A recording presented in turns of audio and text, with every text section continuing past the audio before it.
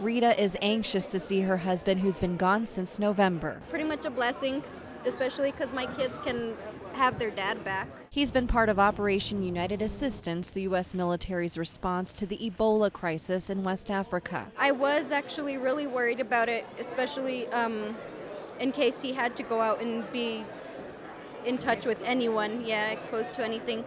But thankfully, they came back without anything.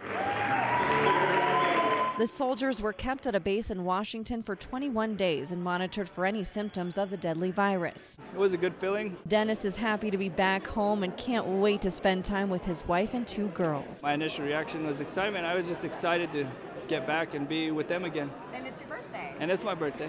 That was a good present. With more help than what was needed in West Africa, these soldiers were sent back home early. It was good news for Dennis, who missed one thing in particular. Food, possibly. Well, my family, but food. For Rita, although staying back with her 2 girls can be a challenge, she says it's always worth it. Having a better future for our girls, they'll understand later that he did all of this for them. At Fort Carson, Aisha Morales, Fox 21 News.